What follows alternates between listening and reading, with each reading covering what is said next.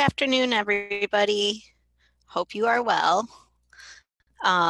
It's 2 o'clock, so we're going to go ahead and get started. Um, Everybody's at home, hopefully, per the governor's executive order.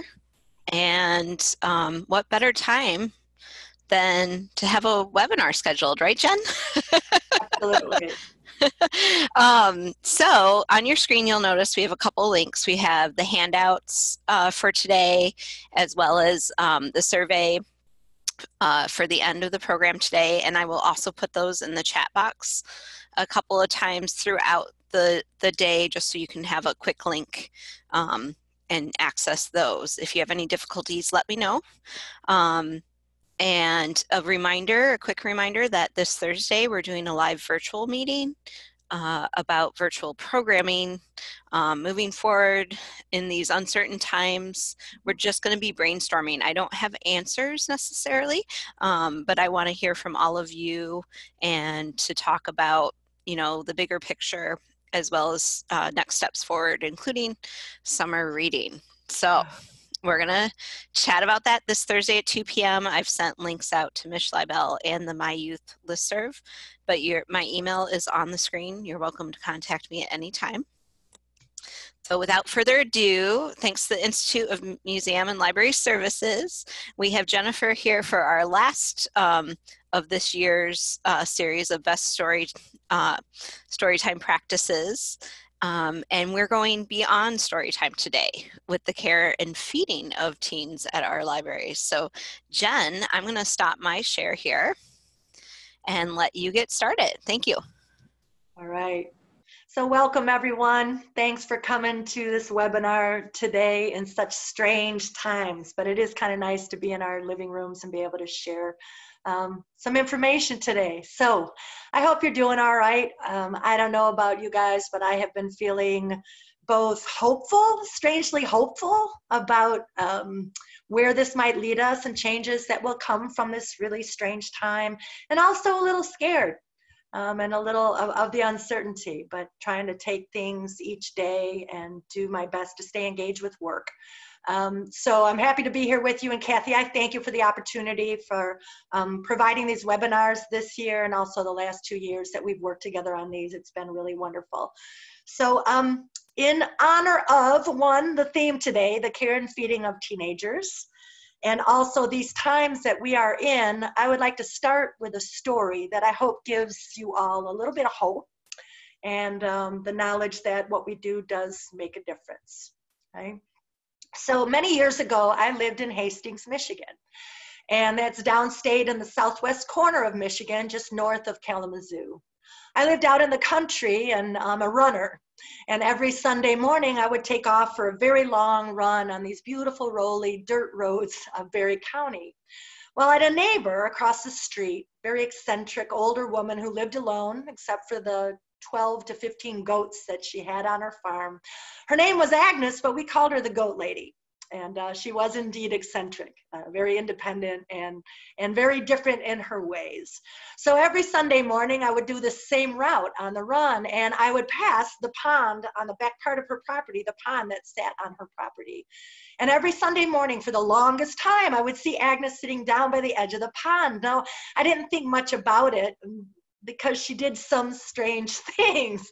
But one Sunday I was running and cooling down on the road, and I thought I would go over and just see what she was doing. And as I got closer to her, she was crouched on the edge of the pond and she had a trap. And when I got closer to that trap, I realized that there were 3 or 4 turtles walking around safely inside. They weren't hurt inside the trap. And then I got a little closer and I said, "Hello, Agnes." And I looked down and saw that she had one of those turtles in her lap. And she had a scrubber, like a kitchen scrubby, in her hand. And she was scrubbing all the algae off of the back of that turtle. I said, "Agnes, what are you doing?" She said, "Oh, I'm just scrubbing the algae off of all the turtles that I can catch." I said, "Why would you do such a thing?" She said, "Well, with the algae on their backs, it makes it hard for them to swim. They don't absorb enough heat from the sun when there's algae, and it can deteriorate their shells. So I just help them out by scrubbing off the algae." And I thought, what an amazing thing to be doing on a Sunday morning. And I said, Agnes, every pond in this county probably has thousands of turtles, freshwater turtles. Don't they always live with algae on their back? And she said, yeah, isn't it a sad thing? And I said, so on how many Sunday mornings, how many turtles have you helped? She said, oh, I don't keep count. And I said, well, you really think that you're going to make a difference out of all the turtles that are out there in Michigan? You're going to scrub the algae off a few of the backs of the turtles that live in your pond? And she picked up the one that she was working on and scrubbed off just the last bits of algae before she put it back in the water. And she looked up at me and she said, if this little guy could speak, he would tell you that my scrubbing the algae off of his back made a huge difference in his life.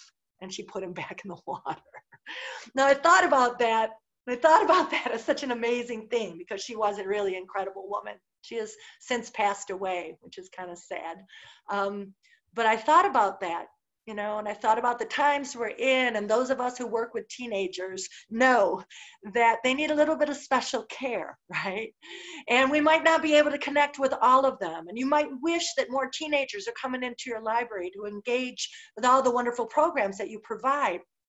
But if we can connect with just a few of them, and we can give them an easier way to travel in this world, a little bit of a lighter feeling, an easier way to navigate and feel the warmth come through just a little bit more, then we have done our job. And I think that's true also in the times that we're in right now. It's really hard to know what to do. And it's really hard to know how to comfort each other. But if we can just help one other person understand that things are going to be okay, by listening, by sharing a little bit of time, even if it is virtually, and by reaching out to those who might need us a little bit more right now than usual, then we're going to make a difference to those people. So I hope that story helps. I've been spending a lot of time in these Zoom rooms. I don't know about you. So all of my storytelling gigs were canceled. None of them are live any longer. In fact, there's very few that have gone virtual because no one's in school and no one's in the libraries. So I've lost a lot of gigs and hopes that the people that had hired me for all of March and April will rebook those gigs because this is how we make our living. When I'm not here, I work, when I'm not on the road or I'm not doing the storytelling work, I am a success coach at the community college here in Traverse City. And so all of our very freaked out students have been meeting with coaches in Zoom rooms like this. So it's getting to be a pretty familiar format. I want to start also today by telling you how and when I fell in love with teenagers. And if you're here and you're a youth librarian who works with young adults, then you may share my love of teenagers. They're one of my favorite audiences and my favorite groups of people to be with. And so I want to take you on a little bit of a journey to let you know how this work began for me. So years ago, before I had this business as a storyteller and a narrative consultant, my first career was teaching sixth graders in an environmental education center, the Battle Creek Outdoor Education Center. And all of our sixth graders came out to the center to be a part of an adventure program where we put them up on ropes courses and climbing walls and out on camping trips where they had to rely on each other. And that was my first experience with teenagers, and we had to live with them 24 hours a day. The whole time that they were there, oftentimes doing dorm duty and sleeping in the dorms with them, eating 3 meals a day. And we got very close in a week's time and started to understand a little bit about them. But it was when I went into the classroom and taught sixth graders for the Ionia Public Schools that I truly fell in love with middle schoolers. So I want to tell you a little story about my last group of students. So the last year that I taught sixth grade at Rather Elementary School in Ionia, Michigan, 29 bodies walked into a classroom that was much too small for us. We were a poor district at that time, and we didn't have all the supplies that we needed. We were pretty much making do with what we had. And out of the 29 students that came that year, 19 of them were boys. So there was a lot of testosterone energy in my classroom. And for the first time in my teaching career, there was a lot of fights breaking out that I had to split up, and I didn't like it. Now, before they knew me very well, the beginning of the year, a small group of students came up to my desk. They had their spokesperson with them. His name was Ryan. And they were hanging off of his shoulder behind him saying things like, "Go on, tell her. You go on, say it." In all his boldness, but not very bigness, Ryan stepped up to my desk and said, We just came here to tell you that we don't like to read and we don't like to write, and we want to know what you're going to do about that. So I saw those words come tumbling across my desk, and I could have taken them as disrespectful. I could have taken those words as rude, but I didn't. I knew that in their own 12 and 13-year-old way, it was a call for help. And so I thought about what they said that night. I thought, what am I going to do? It's my job to help them fall in love with language and fall in love with books and reading and ideas. What am I going to do? And the next morning, after attendance and lunch count, I looked out at that group of sixth graders, and very mildly I said, I'm going to tell you a story. Now, Ryan from the back of the classroom raised his hand and said, Mrs. Strauss, should we go down to the first grade and get our carpet squares? I said, no, Ryan, it's not going to be a first grade story. It's going to be a sixth grade story, and I think you're going to like it. Now, that morning, I chose a mystery because that afternoon in language, we were starting a unit and we were going to read and study and write mysteries. And so that morning, I made sure that the mystery I chose, yes, indeed, was a blood and guts, buried alive prison story, and it was a mystery. I saw a transformation happen in my classroom when I started to tell that story. A classroom that usually had so much chaos and talking that they were never looking at me or listening at the same time. All of a sudden, everything calmed down. And as I got further into the story, I saw kids say, leave me alone, I want to hear this. And then I saw shoulders drop, and I saw heads move forward, and I saw them react at critical points in the mystery. Oh. And I looked over, and my buddy Ryan was so lost in that story that he didn't even know he was drooling. Now, I knew I had them, but I didn't know why. I just knew that it was working, and every morning after that, I told a story, and they loved this because for the first 20 minutes of the day, all they had to do was, all they had to do was listen. Well, I made sure that every story that I told in the morning was connected somehow to everything else that we were going to be studying or learning later in the day. And you know what? Story magic happened because they started to wait and see when that story was going to connect with something else that we were going to talk about later in the day. I did this for a half a year, and it was on a cold February morning. I got to school early to get some work done, and I thought I was the only other teacher in the building except for two others. I saw their cars in the parking lot, when all of a sudden there was a knock at my classroom door. I thought it was another teacher, but when I opened the door on that cold morning, an hour before the bell, there was a small group of my students, and I think you know who was with them. Ryan was with them. I looked down and I said, what are you doing here? It's an hour before school and it's freezing cold out. Ryan looked up and said, Mrs. Strauss, you know, we've been talking to each other a lot because we like to do that. I said, I know. What have you been talking about? We've been talking about those stories that you've been telling every morning. I said, this is a good thing. What about them? Ryan said, well, we came here to ask you a question. Go ahead. Can we do it? Seeing that I was looking down at a group of 12 and 13-year-olds, I said, do what? Ryan said, can we tell stories? I said, you guys got to school an hour before the bell was going to ring on a freezing cold morning to ask me if you could be a storyteller? Here's what Ryan said. Yeah, Mrs. Strauss, we've been listening to you all year and we're kind of sick of that and we want to know if we can do it. If you knew Ryan the way we all did, you would have loved him just as much as we did. He just didn't have a filter on his mouth. I said, yes, we can do this. That afternoon, when we got to language, I told them that we were going to stop what we were doing in language for 3 weeks. Ryan let me know that that was the best idea that I had all year. I said, you have to go home. You have to find the children's book that you loved when you were 4 or 5 years old. I want you to bring it in, and if you don't have it any longer at home, write the title down, and we'll go to the library, and we'll find those favorite books. Well, the next day they came in with either the books in their hands, or we went to the library to find the ones that they no longer had. And for 3 weeks, all they did was absorb and immerse themselves in that story, one that they had loved when they were young. The story that they would hold up to some big person in their life and they would say, will you read this to me? And if we loved them enough, we would read that book to them over and over again. Well, they learned those stories. In fact, one day, my student Lori, who had The Snowy Day by Ezra Jack Keats, put that book down on her desk, and she said, I know this story so well, I don't need the book anymore. I'm going to tell it from my heart. And she challenged every student in my classroom to start telling those stories instead of reading them out of the book. Magic happened again. The day that we told those stories, I took them down to Carpet Square Central, right? I took them down to the first grade classroom because I wanted them to have an audience that would appreciate their stories. And they stood up in front of those little ones and they told those stories, and those little ones looked up with big eyes and loved every single one of them. And when we got back to the classroom after that, the next day I said, you guys, we can't stop with children's books. You have to start telling and writing stories about all the things that have ever happened to you in your life. Well, at first they said no, they didn't want to do that. But the next day when they came in, we met in a community circle.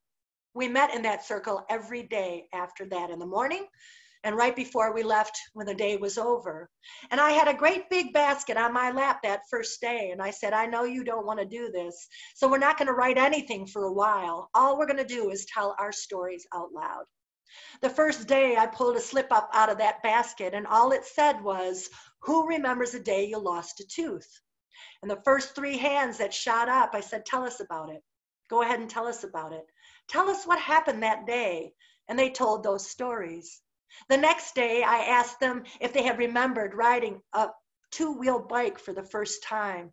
And then stories about pets, getting them and losing them, babies born in the family, losing people that we loved. By the end of that year, because they had told their stories so many times, they weren't afraid of writing them down any longer. In fact, we were telling stories, we were reading to get more information before we wrote, and they were writing. At the end of the year, in our final community circle, I told them that I had been so inspired by what had happened in the classroom that year. Because not only were we reading and writing and telling stories, the bigger thing that happened that year was that the stories that we told in that group of teenagers connected them to each other. Because of the stories that they were willing to share from their lives, they realized that they were incredibly unique by the experiences that they had had, and they were not alone in how they felt about the way that life was unfolding. So there was this incredible bonding that happened in the classroom that year. They were the ones that launched me. I quit my job that year and I formed my business, Story Be Told, so that I could take what happened in that classroom on the road and share that process with more teachers and more people who work with teenagers. So I like to tell that story because they really were my first teachers when it came to adolescence. Now that changed a little bit later. And I'm going to talk to you today about the research that came out of Dr. David Walsh and the Institute on Media and the Family. So when I became a storyteller, I connected with a group of other storytellers in Minnesota. One of them was also connected with the Institute on Media and the Family and had a relationship with Dr. Walsh. We started to work with the Institute, and when Dr. Walsh wasn't available to go out and speak, he would hire one of us to deliver the information from his book called, and this is in your resources, on your outline, Why Do They Act That Way? A survival guide to the adolescent brain for you and your teen. So during those years when I was speaking for Dr. David Walsh, I learned about the brain science behind why they act that way. And you know what? It's not their fault.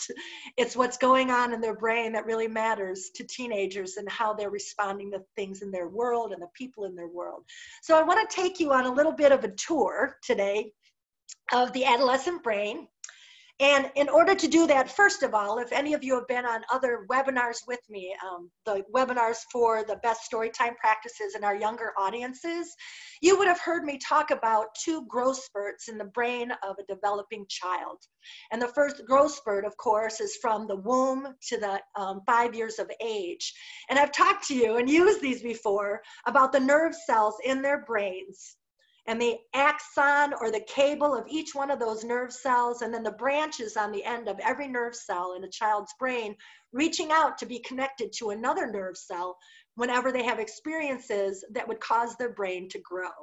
So I just wanted to bring those back up again because the second biggest growth spurt in a child's life happens from puberty to about the age of, now for boys, 28 years old before their brain is fully developed. About 20 years ago, we said that the brain was fully developed by the age of 20. That has changed, and we have a feeling it has to do with the influence of media and screens on the development of adolescent brains. So I want to take you on a tour, and in order to do that, you need to put on your hard hat if you have one with you today, right? We're going into the teenage brain, and that's kind of a scary place to go. So I always say you have to don your hard hat in order to go in there. So I hope you have your hard hat on. I'm going to share my screen with you right now because I have some slides that will walk us through the parts of the teenage brain that will start helping us make sense of why they act that way. So let me share my screen with you and get the slides arranged so that you can see them. Hang on. All right, you ready to go in? We're heading in. So here's a slice off the side of a teenager's brain so we can look inside. And I need to tell you that the development of a child's brain starts at the stem, and the development or the maturation process goes from the back of the brain all the way up to the front. All right, so we have two growth spurts, one from womb to 5, the second biggest growth spurt from puberty to about the age of 28. So that movement of development is going towards the front of the brain. You see that little red dot on the prefrontal cortex? I just want to let you know that that's the last part of the adolescent brain to develop, and I want you to keep that in mind. So here's that nerve cell I told you about. And when there's a growth spurt, like the one we're talking about, those branches or dendrites on the end of that nerve cell expand. There's about 10,000 of them on the end of every single nerve cell in the brain. So imagine 10,000 dendrites reaching out to connect with another nerve cell. But I also need to remind you that when those nerve cells connect, it is totally experience dependent. So if we want our teens to develop and grow to be well-balanced human beings when they become adults, we need to give them lots of rich and diverse experiences that will help them become responsible adults later. So that's one cell, and those dendrites, which I want you to keep in mind, is that they're reaching out and expanded during this growth spurt. So neuroscientists tell us that the neurons that fire together are the ones that wire together. And the neurons that are going to wire together are the ones that are going to be stimulated by experiences that that child is going to be having. So we call that a blossoming process, but if that child doesn't have well-balanced experiences, then those nerve cells are not going to wire and fire together. And if they don't, then we call that a pruning sequence, which means that student or that child, that teen, doesn't get the opportunity to grow or develop in certain areas of their lives if they don't have that experience. So here's time lapse, and I want you to focus on the blue as we look at these brains from age 5 to age 20, and see that the blue, or the development of that brain, starts at the back of the brain, moves towards the front of the brain, and the last part of that brain to be fully developed is the prefrontal cortex. So this is our first construction stop on the tour of the adolescent brain, you guys, because the prefrontal cortex is also what we call the CEO of the brain, the control of the brain. That part of the brain is responsible for our ability to plan ahead, to think about consequences before we do something, to reflect on things that have already happened and maybe learn from that experience. The prefrontal cortex is responsible for impulse control and gives us the ability to stop, look, listen, and then make a choice, right? So because the prefrontal cortex is the last part of the adolescent brain to develop, we know that we've seen these things or these behaviors in teens. It means that they have trouble with certain things like impulse control, risk-taking behavior. At that time of their lives, they tend to get more disorganized. They're very distractible, and even more so now because of screen time. There can be negative responses or negative emotions that weren't there before they reach puberty. and there's conflict seeking. So we may think that all of these things are negative for teenagers, but they're really not. It's not their fault. We have to consider what's going on in their brain. If you look at the little Calvin and Hobbes cartoon in the corner, he's saying, my problem is my lips move when I think. So it gives us a little bit of sense of humor there for what's going on for these teenagers. So let's go back now and look at their brain again and realize that their entire prefrontal cortex is under construction and there's yellow tape around it, which means that our job, being the people working with teenagers, is to be their surrogate CEO or their surrogate PFC, prefrontal cortex, during this time in their life. And it's not an easy thing to do. So the second stop on the construction tour, our second construction site, is called the Acceleration Center.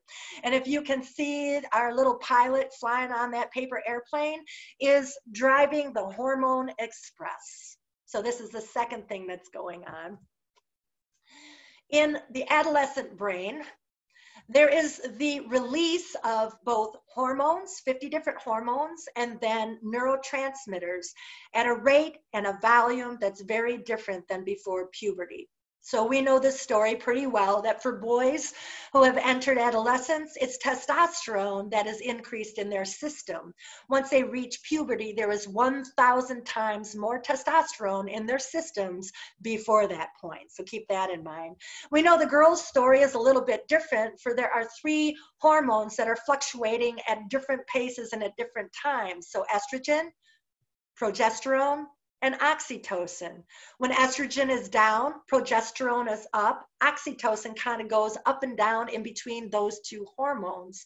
Oxytocin is that cuddle hormone, right? But if it's fluctuating, you might have a teenage girl who is happy in the morning, having a meltdown in the afternoon because there's not enough milk, and wants a hug before she goes to bed at night. So they're dealing with that. And then there's an increase in melatonin, which is why teenagers have such strange sleep patterns and can be sleeping until 1 in the afternoon and up all night playing video games. It's the melatonin surge in their body at that time. The other thing that's happening is an expression of neurotransmitters during adolescence: dopamine, which is a happy neurotransmitter; serotonin, which is a mood stabilizer; and then norepinephrine, which gives them the energy that we see in teenagers, and also the aggression that we see in them. So keeping this in mind. This is a place where all of those hormones and all of those neurotransmitters are being produced. In the hypothalamus, in fact, the pituitary gland, which is this bigger picture that you see. But here's the thing. The place where all of those neurotransmitters and hormones are docking are here. You see those 2 little almond-shaped things on the end of the hypothalamus? That's called the amygdala. So the amygdala is that part of our brain where we receive the impulse of emotions, memories, motivation, and desire. So put this together and know that if the CEO is out to lunch and the testosterone, progesterone, estrogen, oxytocin, serotonin, epinephrine, and dopamine are all docking in the amygdala, which is where they dock, it is the 4th of July and the fireworks are happening in that part of their brain. The part of the brain that registers emotion, aggression, motivation, and desire. So does this start to make sense? What we have here is the gas pedal is to the floor of the race car and the brakes are no longer working. The other thing that happens, and we've all probably had experiences with this, with the teens that come into the library, or maybe your own teenagers, is that communication changes because their brains are on fire. They don't hear us during this time period the same way that they may have heard us before puberty. We might just turn to a teen and say, I need you to be quiet in the library. And they look back at you and say, why are you yelling at us? You're always yelling at us. It isn't that you're yelling, and it is how they are hearing you. It's because of what's happening in their brains that they're hearing it differently. So we need to figure out a different way to communicate with them, right? So here's what we're seeing. In the adult brain, we read emotions with our prefrontal cortex. Remember, theirs is not developed yet. In the adolescent brain, when they're trying to figure out what's going on with their friends and their parents and other people around them, they're reading all of those emotions with their amygdala. Gives us a little bit more insight, doesn't it?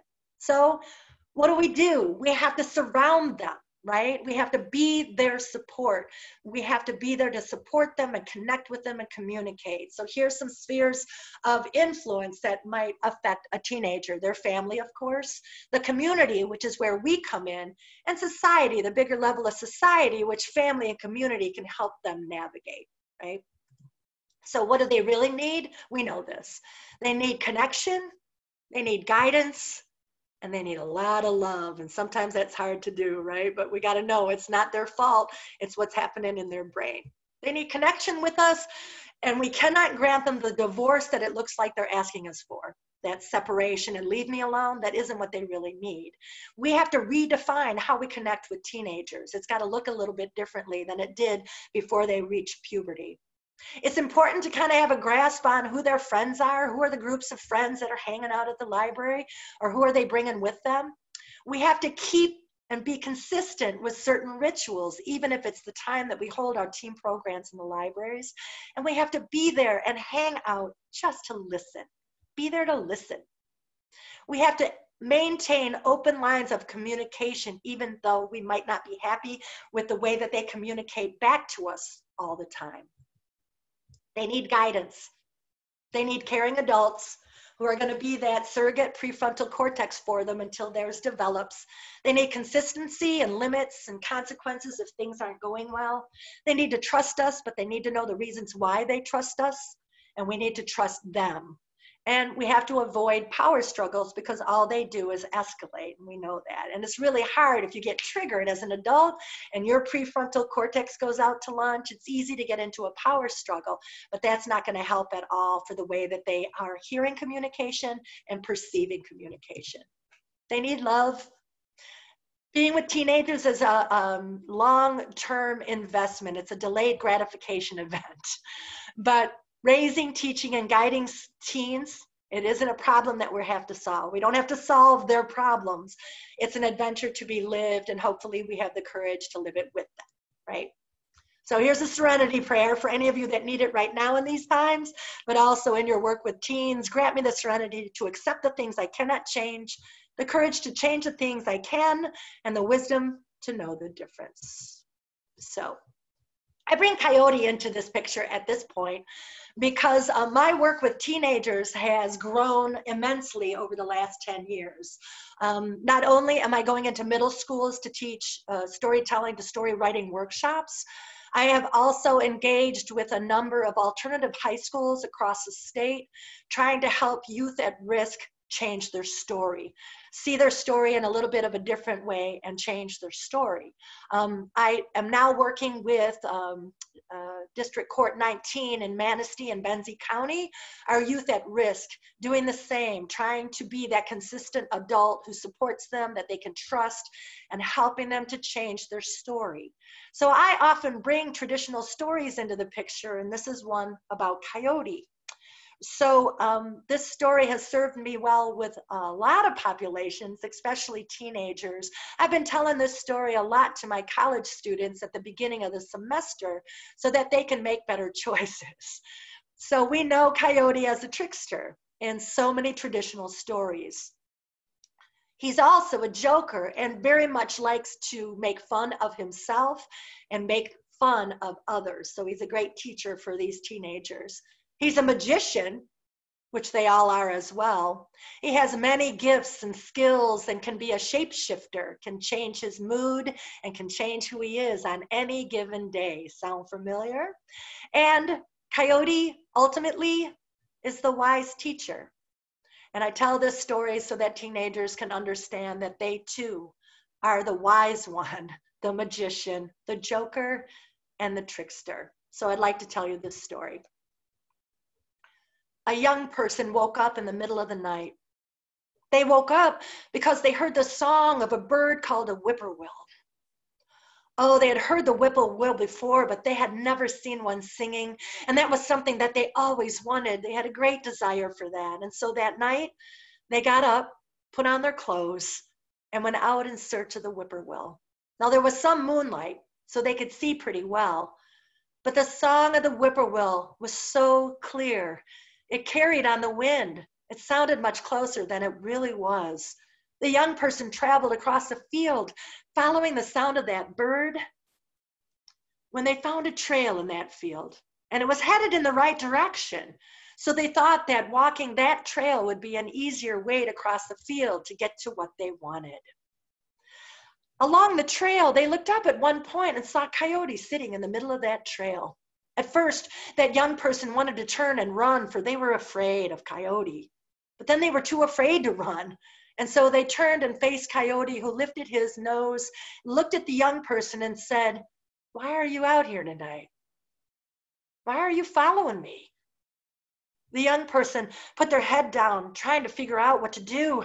They thought if they told Coyote, that wouldn't be a good thing. But if they didn't tell Coyote, that wouldn't be a good thing either. And finally, they blurted out, "I'm not following you, Coyote." Coyote said, "Well, if you're not following me, what are you doing out here in the middle of the night?" The young person said, "Oh, Coyote, I woke up to the beautiful song of the whippoorwill, and I just wanted to see them singing for the first time." Coyote said, "Don't you like my songs? I sing really well." The young person said, "Oh, Coyote, I've heard you all my life. I know your songs. I wanted to see the whippoorwill because that's something I have never experienced before." Coyote got jealous. He said, "Listen to my night song." And he picked his nose up and yodeled out a tune that made the young person cover their ears. They said, "Thanks for the song, Coyote, but I better be going. If I don't hurry, I'm going to miss my chance." Coyote was so jealous, he was seething, and he said, "All right, if you don't want to listen to me sing, I know a shortcut to where the whippoorwill is singing. It's right over here." And he pointed his claw. The young person looked up and saw that the night was passing quickly, and if they didn't hurry, they were going to miss their chance altogether. And so then that split second, they made a choice to follow Coyote. Coyote headed off at a full trot and not on any trail at all. The young person was struggling to keep up. At one point, Coyote turned around and said, "What's the matter with you? Is there something wrong with you? Why can't you keep up?" And he headed off again. The young person tried to catch up, but they fell and busted up a knee in a gopher hole. By the time they arrived in the field where the whippoorwill had been singing all night, it was morning. The whippoorwill was gone, and the young person realized they had missed their chance altogether. Coyote was yodeling out a tune in another field, and the young person turned and headed for home, covered in mosquito bites and burrs and one skinned up knee. But it was many years later when they realized what really happened that night. There are many paths that you can take in this life to get to something that you really want. You have to stay true to your own path, and you have to keep your eye out for Coyote. So the truth in that story resonates with me as I work with the teenagers in my life, that there are many paths and there are many choices, and they have to learn how to be confident enough to make those choices that are good for them. And so that we talk about the coyotes that are in the teenage brain. And we talk about how they can somehow resist or work with the adults in their life or work with in other ways to resist, so that the coyotes that are in their brain do not cause them to make bad choices that will take their future and make that look less appealing. So one of the coyotes in their brain is self-esteem. And because of that lack of self-esteem, then peer pressure becomes a coyote. One of the coyotes in their brains is media and advertising. And you can be sure that the advertising industry knows how to sell to teenagers, because if they can convince them to buy a product or need a product, they're going to have a lifelong customer. So media and advertising is a coyote in their brain, thinking they're not okay the way they are, and they need something that they're going to purchase or gain from out there that's going to make them whole and okay. Seeking pleasure and excitement because they're bored. This is a huge problem right now. It's okay to learn how to be bored if you have the ability to creatively solve your problems. But that's a coyote in the brains of teenagers today. Boredom is a big issue.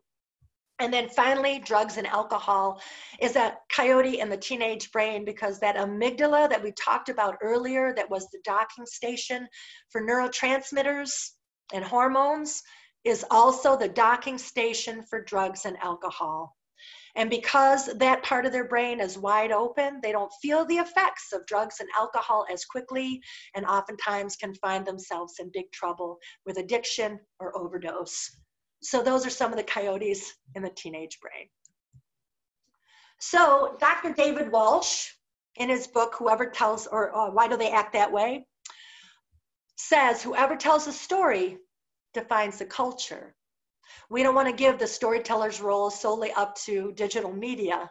And if we're going to engage with teens, then we can do that in our libraries, and we can engage with them in ways that will help them know that we are the supportive person that's going to be their surrogate CEO, and be there in a consistent way to listen and be involved in their lives, and give them diverse amount of experiences that will help them develop their brains. So when I first was asked to do this webinar, I realized that I had been in libraries for 30 years doing my own storytelling and writing programs, summer reading programs, but I wasn't on the inside or in the trenches. So I went to our library, the Traverse Area District Library, and I interviewed Linda Smith, who I believe is on the call today. She may still be on. Linda, I'm sorry about the picture I grabbed was pixelated. She's really much more beautiful than this picture that you're seeing on your screen. And Linda gave me permission to give her contact information, so that if you wanted to get a hold of her, you could talk with her more about some of the ideas she shared with me in the interview that I had with her. So I'd like to talk about some of the things I learned by talking to Linda, who is the teen coordinator at Tattle, and has had years of experiences with teenagers, and I was ever so delighted and impressed when I spoke with her that day. So let me share with you some of the questions I asked and some of the things that Linda shared back with me. So the first thing I asked her was there a teen advisory group there at Tattle? And the first thing that Linda told me was that it was like shifting sands, that it was an ever-changing group, but that she knew that she had to be the one that remained consistent and always there to offer, even though the group was changing. She explained a time where there had started off with just 2 students, and by asking them to bring their friends to the library, it grew to a group of 15. They were with her in a teen group for a few years until they graduated from high school. And then that group left, and she was left with 2 students again, and they were a lot younger than the ones that had just graduated and moved on. So it was a starting over process. When I asked her what was the most important thing about staying consistent with a teen group in the library, she said availability. Being there at the same time every week, no matter how many teens came in. So being available to hang out, to chat, to get to know them, and to listen. She said the connection was important, making that connection with them, and that it's not a forced connection, but it's one that's made consistently over time, thus the availability. To be there to give them the information that they're seeking or the information that they need. So that part of being a librarian, that's always been true. To not be their friend, she said, but to offer guidance and mentorship. They need those mentors in their lives to show them the right and wrong way to act, since their PFC is not working. And then to have decent snacks. I loved this. To always have decent snacks available. Now, we always said that if you feed them, they will come. That's not always true, but it sure does help. And so decent snacks was big on the list. I went into the space. In fact, we met in the space at the Woodmere branch of Traverse Area District Library that is dedicated to teens. And I started to look around, and I asked Linda about the space there. And what became very clear is that space wasn't hers, it was theirs, and that they had a part in forming how the furniture was arranged, the artwork that was on the walls, and some of it had been generated by those teens. The computer banks were actually made, the hard drives were actually made by the teen group. I'll talk about that in a minute. And that space was theirs, so that they could own that space, learn how to respect that space in the library, and also learn how to share that public space with everybody else using the other parts of the library. So appropriate behavior. The group that she had originally had were called the Teen Sages. The new group that formed decided they wanted to rebrand themselves.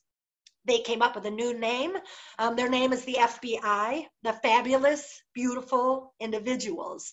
And they worked on a logo that was sort of a knockoff from the FBI badge, and marketing and branding themselves as a group. So that all had to do with that space that we were in that day. And it really felt like it was their space. And I loved being in it and seeing everything that was up on the walls and all the messages and the shared space where messaging could happen for teens who came in. Really beautiful space. My next question to Linda was about connecting with the teachers or anybody at the schools that could help promote the teen program at the library, right? So I often hear, as I talk to librarians around the state, that they sometimes don't have a direct connection with somebody at the schools, which kind of blows my mind, you guys, but I understand why it happens. The people and the teachers and everybody in the schools are sort of buried in their own isolated workload, right? And they're doing their own thing within, and it's really hard to reach out when you're in that situation. We all know how that feels. But Linda said there were a few key people, a few key teachers in the middle schools and in the high schools that she could go to. And they would let her visit their classrooms to talk about summer reading, to do book talks, to drop off information about teen events so she could advertise there. They would get the word out. She also talked about how they were helping promote those events and sending teens her way. So collaborating with anybody inside the schools that will help you and get that word out to the teens that they are teaching to come to the library and engage with all the wonderful events that you're offering is really a key thing. Another really beautiful collaboration that I was excited about, Linda told me that she had collaborated with our alternative high school here in Traverse City. It's called Traverse City High School, and I've worked there with those students as well. She went there because they were the perfect audience to do a Great Stories Club, and I'll talk about this resource in just a second. So collaborating where you can with the group that you can and with staff members on the insides of the schools who would most help you build that teen group at your library and be a good support for you. Let's see. Oh, and the partnership with homeschool groups. I'm sure that you've all seen that in your libraries. Homeschoolers are notorious for using the libraries well. And so homeschool groups and homeschool parents are another great support for the teen programs at your libraries. We next talked about events and how do you offer events at the library and how do you decide what events they're going to like. Of course, you're going to survey your teens and ask them what they want to be engaged with. What impressed me about talking with Linda about how she planned events at their library was that she so often collaborates with community partners who can provide a new skill for the teens, supplies so that your budget isn't always tapped out, some expertise in a certain area that would interest those teens, and then the experience of time, the gift of time that they would give to them. So there were many events that I'll talk about next that were dependent on a community partner. We're really lucky here in Traverse City. We're a small, big town.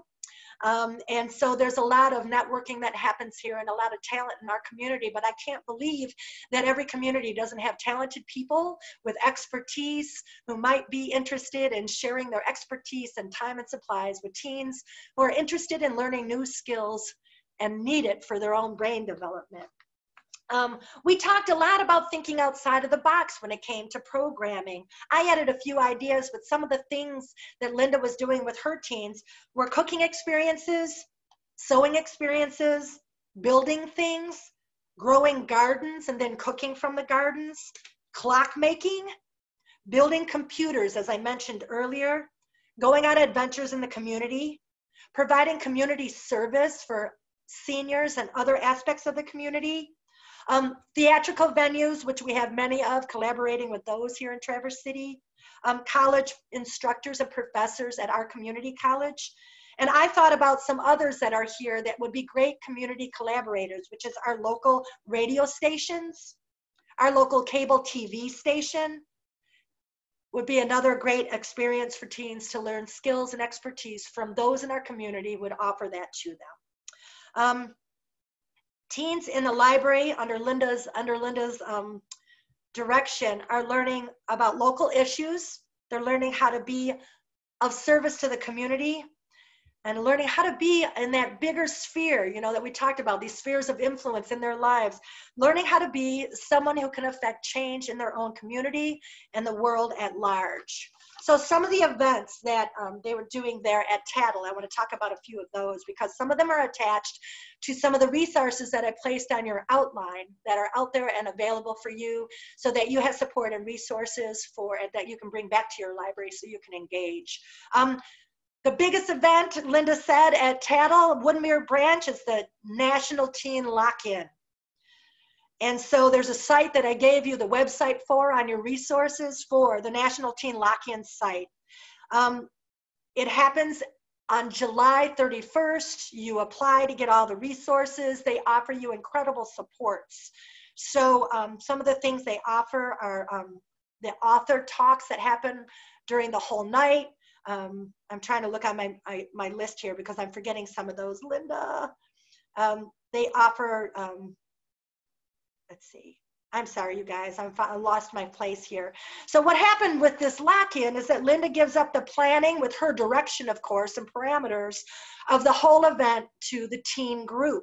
So that means planning the schedule, deciding on what the rules are, planning the entire event from activities to food to planning the budget, and then marketing the event. So again, giving those teens the life skills they'll need later by planning an event that's theirs at the library. The Great Stories program I talked about earlier, again, there's a website in your resources where you can go and apply for a grant. They offer training program. It's theme-related materials for teens that are very powerful and pertinent to our time. She did a clock building event with someone here in our community that was a clock builder, but ordered the kits, very inexpensive kits online. They did birdhouse building with a carpenter here in town, the computer building I talked about. She talked about having book talks, but informally, and those book talks happened around a craft table, so those teens were involved in a craft while they were also doing a book talk. They did a puppet theater and a pajama party for the youngest patrons in the library. And those were high schoolers who were very interested in daycare and early childhood for their futures. So they did that. And then the last thing that we talked about that I thought was incredibly important because there's so many food insecure people in our community is that they did a program called Meet Up and Eat Up, addressing food insecurity, and community partners provided the snacks. So lots of different ways to engage. Finally, the last things that Linda shared with me that kind of touched my heart when it comes to our teen audience were these tips for anyone working with teens at the library. Be a consistent and trusted mentor and a guide. Lead by teaching instead of preaching and scolding. Provide activities that teach valuable life skills. Let go of control so that teens can own the program. It may not be perfect, but it will be theirs. Provide opportunities to promote buy-in. Let them choose their activities and give them good, strong parameters. And finally, the most powerful one was let every day be a new day and a new chance for the teens who come into your library. So I thank you, Linda Smith, for that interview. You have all of this in your handouts, all the feedback that Linda gave me when I interviewed her in your handouts, so you can refer back to those. Okay? Thank you, Linda. All right, so in my own programs in your libraries over the last 30 years, these are some of the things that I've offered. And I want to end our webinar today by sharing some of these ready-to-go activities with you. I have offered a story improv theater workshops, story slams moth style with friendly competition and prizes, a workshop called Writing Outside of the Lines for those teens in your library who love to write and can't get enough of it. This summer, urban legends workshops. So for Imagine Your Story 2020, I'm doing a lot of those this summer and getting those teens involved in exploring the urban legends and telling the urban legends from their own areas. I have a writing model called Turning Points Personal Narrative Model for the more serious writers. I do story arts workshops where we tell a story, act a story out, and that's followed up with an art project. I do summer reading theme-based programs. Last year, I didn't do storytelling as much as I did rocket launching labs all summer long with teenagers across the state. And finally, for youth at risk, keeping an eye out for coyote, change your story and change your life.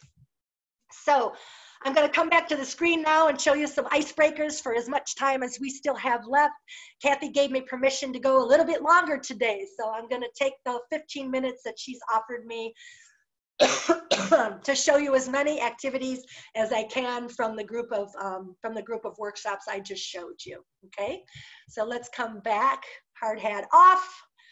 How's everybody doing? I haven't been checking the chat box, Kathy, so maybe you can tell me if there's any questions at this point. No questions yet, but people can feel free to comment, and I am recording this webinar. If you have to leave at 3 o'clock, we can certainly do that. And then Erin wanted a chance to maybe talk about the National Teen Lock-In because she is the co-chair for that. Oh, do we want to do that right now? I'd be happy. Sure, I have to unmute her here. Unmute Erin, please. Yeah, hold on. Do, do, do, do, do. Erin, go for it. Awesome. Can you guys hear me? Yes. Yep. Okay, I apologize for background noise. My 3D printer is going off in the background, so that's what you are hearing. So I am the co-chair of the National Teen Lock-In. I have been for the last, I think, 4 years. You guys are going to get some exclusive information about this because we haven't announced it, but we do have 3 confirmed authors for our author chats, which we do live. Oh, thank you. There's our wiki. And I can tell you guys who they are.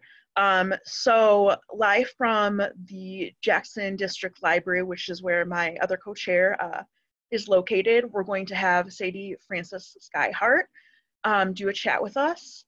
And she is lesser known author. We always like to do somebody that's more like up and coming or somebody a little more obscure. And then we also have Malaka Gharib. She wrote the graphic novel I Was Your American Dream that came out last year. It's amazing. She works for NPR. It's actually a memoir. So she's going to be talking to us about that, about how to create a graphic novel and about how writing a memoir in graphic novel format. And then we also have, I'm very excited about this, Adib Khorram, who wrote Darius the Great is Not Okay, which I'm obsessed with that book. The sequel is coming out this summer. If you haven't read it, I definitely recommend it. And then we are waiting to hear back for 3 more authors. I think one or two of them will definitely say yes. But I will actually be posting more documents today. So up right now are the permission slips. If you guys need to use that for your lock-in, we post, it will be under our registration resources page, yeah. And there's permission slips, there's a flyer that I've created, there's an icebreaker that you can do. The icebreaker is actually to find out what your name would be. So that's what I made. It's editable, and you guys can write your own information in there. There are logos. Some people like to do shirts or other things with the logo on it, and you guys are definitely free to use it. I create all the logos in Paint. So by creation, I give you guys full permission to use anything. And then we have our crafts ready that will be posted, our Minute to Win It ready, our photo scavenger hunt clues were ready. We were going to be working on our escape room, and we'll post that when that's done. And our online connections form is ready. After you register, you can fill out online connections, and we can match you with another library that you can chat with virtually, through Skype or whatever else you want to use. Oh, Jody said, I love Darius. I'm so glad. I'm glad that somebody else loves that too. Um, so, what else can I tell you? Um, I'm just really excited about it. If anybody Erin, has any questions, feel free to email me. We do have an email that is nationalteenlockin@gmail.com. However, I will admit that I'm not the best at checking it all the time. We also have a Facebook page, which I post on also. So, yep, it's thank right on the website there. Thanks. thank you, Erin. Mm-hmm. Awesome. Thanks, Erin. What a great program. Thanks for all the work you do for that. That's really amazing. So speaking of icebreakers, I'm going to share a few with you right now at the end of this time. And again, it is 3 o'clock right now. If you need to go, that's fine. This is recorded. I'll share as many as I can in these 15 minutes. So, you know, when teens come into the library, often feel awkward, or they need some way to connect, or they might be feeling a little shy, or that self-confidence isn't all there.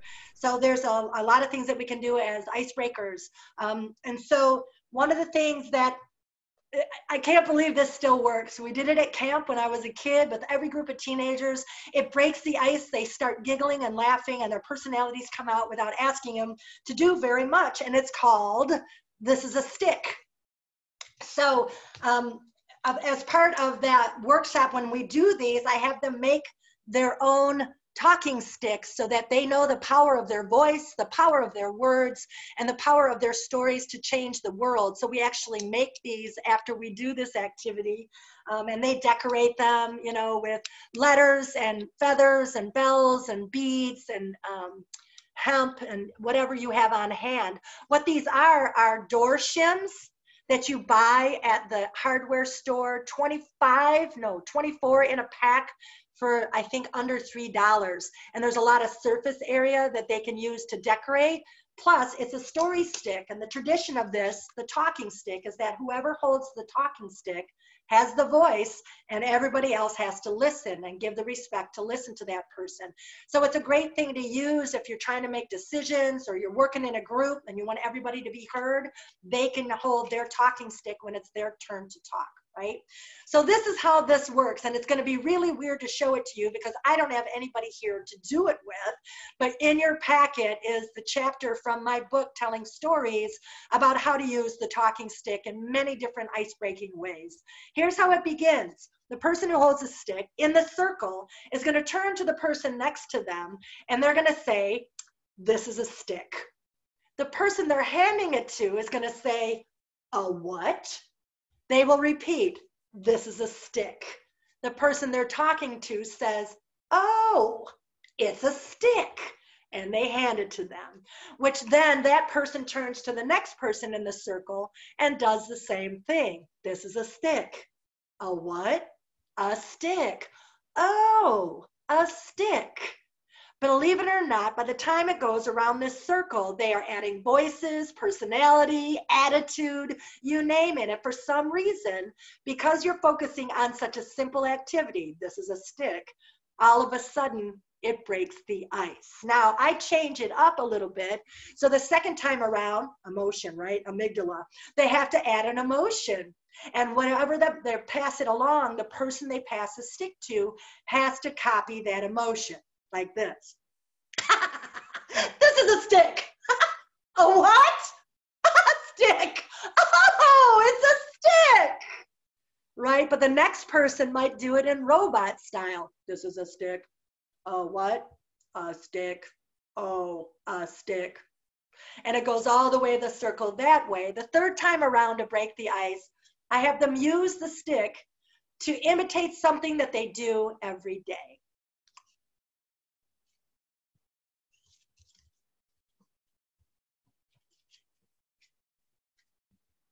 Right? All the way around the circle. So it's a really fun icebreaker. There's tons of ideas in your packet for how to use the talking stick activity for icebreakers, and then decorating them so they can take that home. It can be a bookmark, but it also is a reminder of how important their voices are and how much they need to be heard and listened to, and how their stories can change the world. So talking sticks, first icebreaker. Second one on your list, actually it's the third one, but I skipped the purple cloth because that one isn't as important as the other ones. Band-Aid story. So when I'm doing the story slams and getting them ready to tell a story, well, those story slams and the summer reading workshops, it's usually a 5-minute story. And so I also want them to know that they all have stories and that they're easy to access. So everybody has had a time when they needed a Band-Aid. And we all know this to be true. So I asked them to imagine a time when they were younger, or maybe not so young, when they needed a Band-Aid. And I asked them to remember where they were, what they were wearing, what they were doing that day. Was there anybody else there with them? I asked them to remember how the accident happened, the ouch part of the story. Did anybody come to help them? And then what did they learn? So there's a memoirian piece to this. So let me show you how I get them ready for this. And there's a slide, but Kath, I don't know that I'm gonna go back to that screen. I think I'll just show you, and Kathy's gonna do this with me. And then when you get to your slides, which are part of your handouts, you'll see the hand and the questions around that hand. It's also in your packet, all right? So I have them interview each other after they imagine this time when they needed a Band-Aid. I have them sit across from another team, 6 feet apart. I'm sorry, I couldn't help it. Okay, so they have their hand up, or they'll have the handout in front of them because they always say, I don't remember. But there's 6 questions that they're going to ask their partner to get this story out of their partner. Now, Kathy, before I have you do it, I just want to show everybody what the questions are. And I do this with the teens too. They point to the middle of their hand and they say, when did this happen? And I have them say it back to me. When did this happen? To lead into the story, they use their thumb and I say, where were you? So place and setting, right? Where were you? Next finger, getting deeper into the story. What were you doing? What were you doing? Middle of the story is often where the action happens, not always, of course, but often. And I say, what happened? What happened?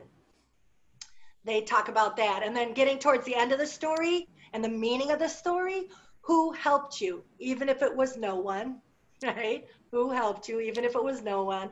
And finally, the memoir finger on both sides. How did you feel?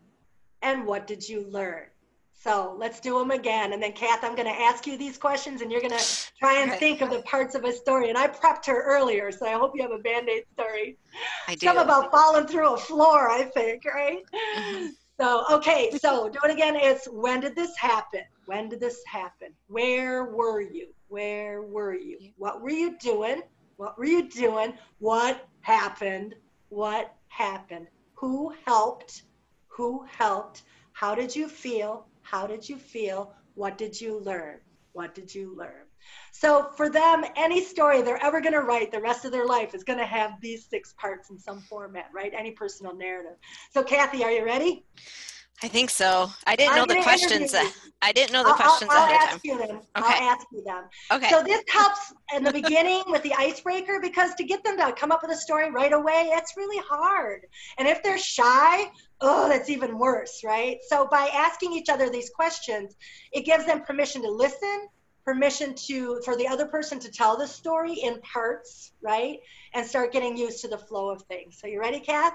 I'm ready. When did this happen? I was about 9. Okay. And where were you that day? Uh, I was at our family cottage on Round Island in upstate New York. Okay. And what were you doing? My sister and I were walking to the post office. It was an island post office. So the post office is over a dock. It is over a dock? Yeah, Oh, it's like wow. So built on top of the dock. on top of the dock and the water's Hmm. all around? Yep, and under. Okay. So big part, here comes the Band-Aid part. What happened that day? The floor was rotting, and I walked in and there was a little hole, and my little skinny foot went right through, and I went up to my knee and was dangling over the water through the post office floor. Oh my God. So who helped you? That's terrible. Who helped you? My sister helped pull me up. She was probably about 7. And then we walked down. We were heading back to the cottage, and I was crying and emotional. And this little woman we called Grandma Brown, she was like the island grandma, came out and stopped me and bandaged me up. Oh, how sweet. Yeah. Oh, okay. So how did you feel that day? I felt very loved and also a little bit of like a star because I was always known as the girl who fell through the post office floor. They still talk about it today. You're a legend.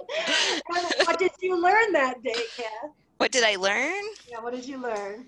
To always look before I step, especially over water. So we show appreciations for our partner, and then you switch places. So then Kathy would then interview me, and I would show a Band-Aid story. And if you go a little bit further with this, I do this, you know how you do like meet up in a circle, fast date meet? You know what I'm talking about, where you have 5 minutes and then you move to the next person and you have 5 minutes? You get an outer circle and an inner circle after they get their details, and they have to tell it and tell it and tell it again. And if they are motivated, they might want to write it down. If not, the storytelling experience icebreaker is enough to help them understand. One, they're very unique in their experiences. And two, they all are connected in how they feel about things in this life that happened to them. And it's just a really wonderful, simple thing. I often go to things in their lives that everybody has common experience with. So that's the Band-Aid story, and the guidelines and the hand stuff and everything is in your handouts. So you can access that a little bit later. So I'm going to do one more, and that'll probably take us right to the end of our 15 minutes extra.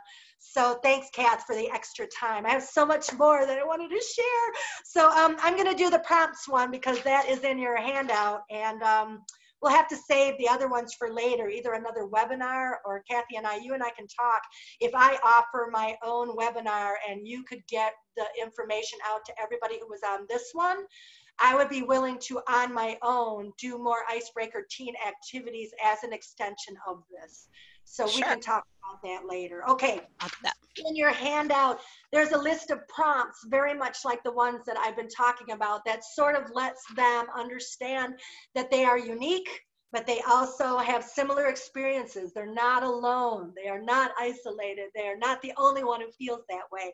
So you have a prompt list there that you can work off of if you want to. But what I love to do is to take all the prompts on that list and put them on strips like these. Like this one says, a haircut or a hairstyle story. So the list, all the prompts that are on your list, I put them on strips like this, and then I lay them out on the table where we might be snacking or sitting or getting ready to do something else, or this is the activity icebreaker for that night. I lay them all out and I say, I want you to pick one that you like or one that you gravitate to, and they grab that. And then it's the same thing where they sit with a partner and tell the story of what came to mind for them from that story prompt. And you guys, you can use the hand again. Instead of who helped you, it would be who was there with you, right? So the characters, the setting, the timing, and what happened, the action. How did you feel and what did you learn by that happening? So I love using story prompts, all different choices, so they can choose what they want and then share that story. You can do it with a story stick around the group, or you can do this by letting them talk to partners. I find the most power with teen groups is when everybody hears everybody else's story, always with the option to pass if they're not comfortable, right? If they're not ready yet, but always encouraging them to join in and be listened to and feel that audience feeling of being listened to, right? So story prompts, all right, as the last icebreaker. It's a really good one. So let's see here. Let me see where we're at. We were right there. So thank you everyone for attending the webinar. I hope there was some new information for you today that is helpful, especially understanding what's going on inside that teenage brain when we feel frustrated with them. Know that it's not their fault. It's all that's happening inside of their brain during the second biggest growth spurt of their life. And maybe that'll help us be more compassionate and more caring and be that person who is going to show up with consistency and love and guidance and connection. So thank you. You guys take good care of yourselves, please, during this extraordinarily weird and uncertain time. Try and stay hopeful. It's my belief that something bigger and greater is going to come out of all of this. For we are always at our best when things are at extremes. It's sort of when we shine our brightest. So I hope you'll all take really good care of yourselves and each other. And we'll see you again. Kathy, thank you so much. And thank you, Jen. Really appreciate all the time you give us and all the wonderful stories. You probably didn't see in our chat, but we were all getting a bit choked up today. I didn't And see the chat. me especially, I don't know. So just a reminder to everyone to please fill out the surveys. It's real quick. You can see here, it's only like 7 questions long. Please do. It'll help Jennifer and I plan for next year to continue this series. And then also to fill out those, or I already asked you to fill out survey, but to take a look at those handouts. And a big thanks to Institute of Museum and Library Services and to Jennifer Strauss here today. Thank you, everybody. Have a good one. Be safe, and I hope to see you online Yeah. Thursday. So.